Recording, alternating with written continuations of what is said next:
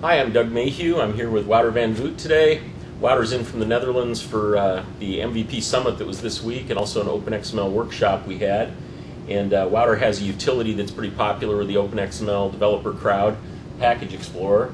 Wouter, maybe before we get into details, you can tell us a little bit about why you wrote something like this. Well, Doug, first of all, thanks for having me today. Well, if you do a little bit of Open XML development work, you will quite quickly notice that you rename file to zip, change some parts, edit some XML, rename it back again to docx or x/x, and that development process is of course a bit hairy. It takes a lot of time. So I was like, well, I'm a developer by heart, so let's go ahead and build an application which makes it a bit easier to do so.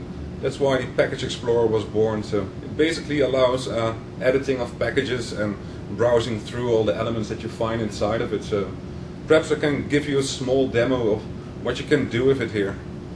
So this is basically a replacement for this exercise of rename to zip, double-click the zip, look around in it, drag something to your desktop, make a change, drag it back. All those steps are now collapsed into one little tool. Exactly. And actually try to make a bit of a common feel for developers, so it has a kind of an IDE feel to it.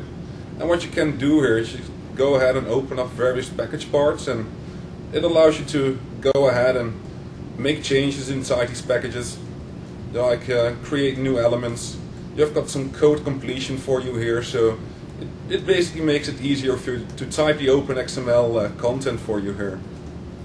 It's a lot handier than Notepad for this. Yeah, that's if you did a little bit of Open XML work, you notice that this actually takes a few extra steps if you do it by hand. So this application also allows you to just go ahead and open up the document. You can edit it inside Word and it will open it back up again inside the Package Explorer.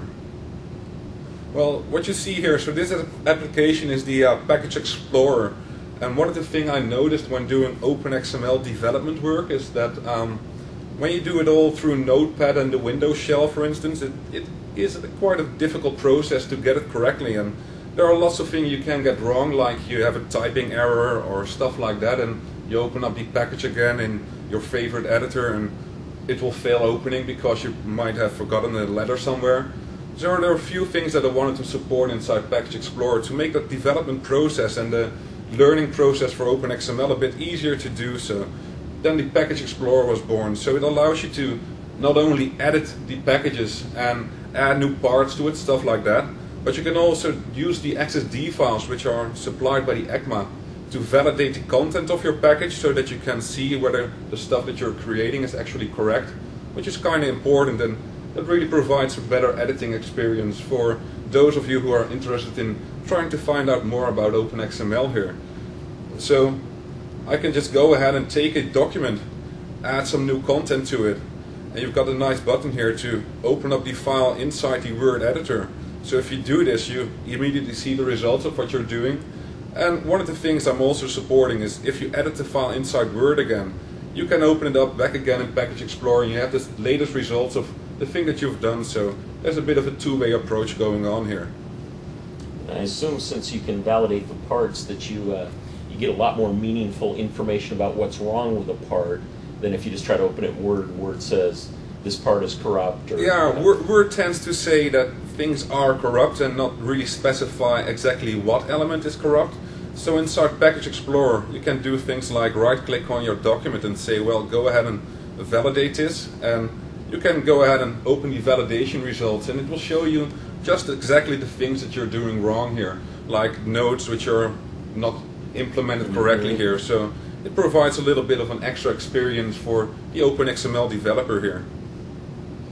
Very cool, and you can use this with any Open XML document. We're looking at a Word document, but this could be an XLSX or anything, right? I've got another file here available. So I've got a sample presentation which I did earlier. Actually created this one inside the PowerPoint application. And a few things that this also shows that if you have a slide, for instance, here contained inside your package, you might find that you have a chart which has some data attached to it, and it is present here as an embedded file. So the data is actually a spreadsheet file. And one of the cool things about Package Explorer, it also allows you to continue navigating into the embedded files, and you can continue to see what's actually going on inside of there. So you can just go ahead and save this embedded file to disk, save it out again. So if you want to just go ahead and explore a package this way, you can do that. And here is the embedded Excel file. You can just go ahead, open it up, and you see what is embedded inside your package as well. So just a little bit of an extra feature going on here. So this application, we have a lot of developers who are just starting to get into doing Open XML development. Maybe we could talk a little bit about the structure of this application, just as an example of a typical Open XML app.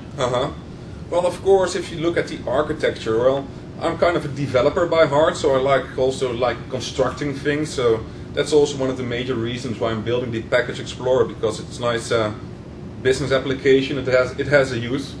And one of the things I try to implement here is a bit of a nice object model. So I've got some separation between well, the actual core of the application providing all the features and the separated UI. So the UI is actually not tied to the core of the application. So for instance, what I could do here is start using WPF for the rendering of all the UI, which would be pretty cool to do. So if there are any WPF programmers interested in doing that with me, definitely give me a call or something.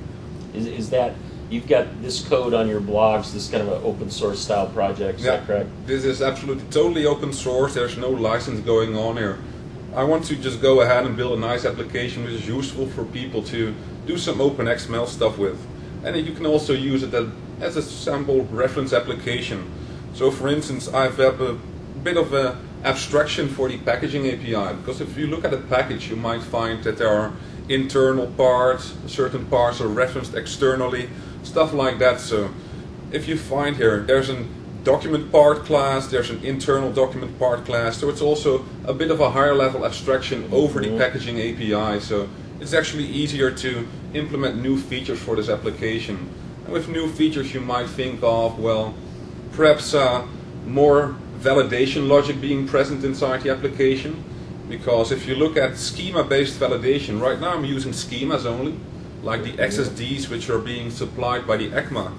But if you really want to do more advanced validation, like perhaps references which you are storing inside the package based on IDs, perhaps these IDs might not even be valid. So the schema validation is something I'm looking to expand, and the architecture here really allows you to do that as well. So those are things I will be working on in the near future. So you're talking